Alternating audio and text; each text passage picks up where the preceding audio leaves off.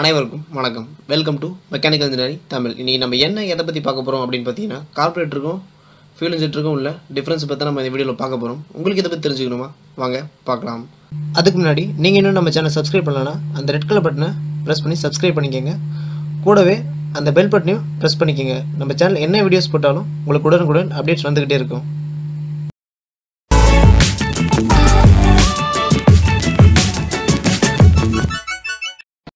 முன்னாடிலாம் பார்த்தீங்கன்னா நம்ம பைக்கின் எடுத்துட்டாலே கார்பரேட்டர் சிஸ்டம் தான் இருக்கும். ஆனால் இப்போ வர வண்டியில் பெரும்பாலான வண்டியில் ஃபியூல் இன்ஜெக்ஷன் சிஸ்டம் கொண்டு வர ஆரம்பிச்சிட்டாங்க. அந்த கார்பரேட்டருக்கும் ஃபியூல் இன்ஜெக்ஷன் சிஸ்டமுக்கும் உள்ள டிஃப்ரென்ஸ் என்ன அப்படின்ற பற்றி பார்க்கலாம். ஃபஸ்ட்டு கார்பரேட்டர்னா என்ன அப்படின்னு பார்த்தீங்கன்னா, கார்பரேட்டர் ஒரு மெக்கானிக்கல் டிவைஸ். இது எப்படி ஒர்க் ஆகும் அப்படின்னு பார்த்தீங்கன்னா, நம்ம ஹேண்டில் பாரில் உள்ள த்ராட்டில் இருக்குது பார்த்தீங்களா, அதில் நம்ம ஆக்சிலேட்டர் எவ்வளோ ஆக்சிலேட்டர் கொடுக்குறோமோ அதுக்கேற்ற மாதிரி அந்த கம்பி இருக்கும். ஆக்சிலேட்டர்லேருந்து ஒரு கம்பி வரும். அது கார்பரேட்டரில் கனெக்ட் ஆகிருக்கும். நம்ம எவ்வளோ த்ராட்டில் திருக்கி ஆக்சலரேஷன் கொடுக்குறோமோ அதுக்கேற்ற மாதிரி ஏர் ஃபியூலும் மிக்ஸ் பண்ணி நம்மளோட இன்ஜினோட கம்பஷன் சேம்பருக்கு அனுப்பும். அதுக்கேற்ற மாதிரி இன்ஜின் ஒர்க் ஆகும். இதில் ஃபுல்லாக மெக்கானிக்கல் தான். இதில் எந்த எலக்ட்ரிக்கல் டிவைஸும் கிடையாது. ஆனால் ஃபியூல் இன்ஜெக்ஷன் சிஸ்டம் பார்த்தீங்கன்னா இது full and full electronical device. இதில் என்னென்னலாம் இருக்கும் அப்படின்னு பார்த்தீங்கன்னா, fuel injector, fuel injection pump, அப்புறம் சென்சார், அப்புறம் ECU அதாவது எலக்ட்ரானிக் கண்ட்ரோல் யூனிட். இது மாதிரி நிறைய விஷயம் இருக்குது. இது என்ன பண்ணும் அப்படின்னு பார்த்தீங்கன்னா, நம்ம எவ்வளோ ஆக்சலேட் பண்ணுறோமோ அந்த ஆக்சலேஷனுக்கு ஏற்ற மாதிரி ஃபியூல் ஃபியூல் பம்பில் எடுத்துகிட்டு இன்ஜெக்டருக்கு வரும். அந்த இன்ஜெக்டர் எவ்வளோ ஃபியூல் தேவையோ அதை சென்சார் மூலிமா சென்ஸ் பண்ணி அதுக்கேற்ற மாதிரி ஏர் ஃபியூல் மிக்சரோட கம்பஷன் சேம்பருக்கு அனுப்பும். இதுதான் ஃபியூல் இன்ஜெக்ஷன் சிஸ்டமோட ஒர்க்கிங். அடுத்து கார்பரேட்டருக்கும் ஃபியூல் இன்ஜெக்ஷனுக்கும் உள்ள டிஃப்ரென்ஸை பற்றி பார்க்கலாம். முதல் விஷயம் என்ன அப்படின்னு பார்த்தீங்கன்னா, சர்வீஸை பொறுத்த மட்டும் பார்த்தீங்கன்னா, கார்பரேட்டர் பொருத்தப்பட்ட பைக்காக இருந்துச்சுன்னா நம்ம சர்வீஸ் பண்ணுறது லோக்கல் மெக்கானிக் வச்சு கூட சர்வீஸ் பண்ணிடலாம். ஆனால் இதே ஃபியூல் இன்ஜெக்ஷனாக இருந்துச்சுன்னா ஒரு சில மெக்கானிக் தான் லோக்கல் மெக்கானிக் பார்ப்பாங்க. பெரும்பாலும் நம்ம ஷோரூமுக்கு தான் எடுத்துகிட்டு போயிட்டு இதை சர்வீஸ் பண்ணுற மாதிரி இருக்கும். அடுத்த விஷயம் என்ன அப்படின்னு பார்த்தீங்கன்னா, மெயின்டெனன்ஸ் காஸ்ட்.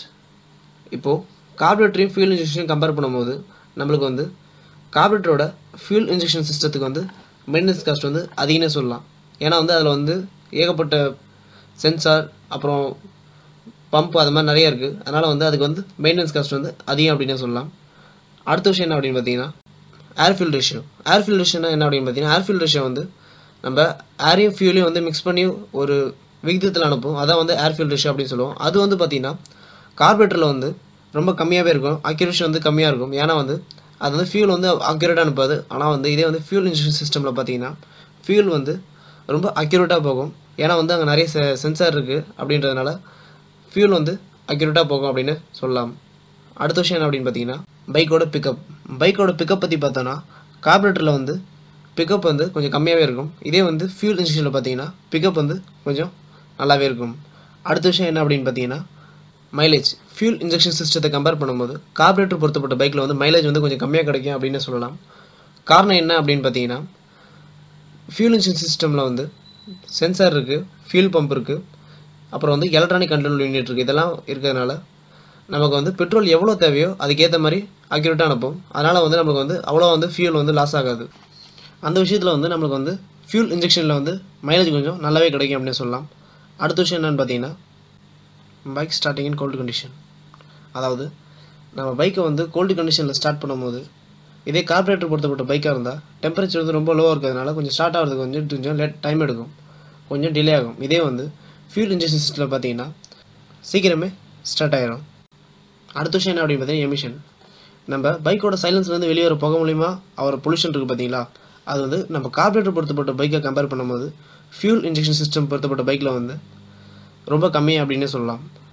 உங்களுக்கு இந்த வீடியோவில் நம்ம பைக்கில் வர கார்பரேட்டர்னா என்ன, ஃபியூல் இன்ஜெக்ஷன்னா என்ன, இது ரெண்டுத்துக்கும் உள்ள வேறுபாடு இதை பற்றிலாம் தெரிஞ்சிருக்கும் அப்படின்னு நினைக்கிறேன். உங்களுக்கு இதே மாதிரி பல தகவல்கள், அதுவும் நம்ம மெக்கானிக்கல் இன்ஜினியரிங் பற்றி தமிழ் லாங்குவேஜ் தெரிஞ்சுக்கணுமா இந்த சேனலை சப்ஸ்கிரைப் பண்ணுங்கள், லைக் பண்ணுங்கள், ஷேர் பண்ணுங்கள். நன்றி, வணக்கம்.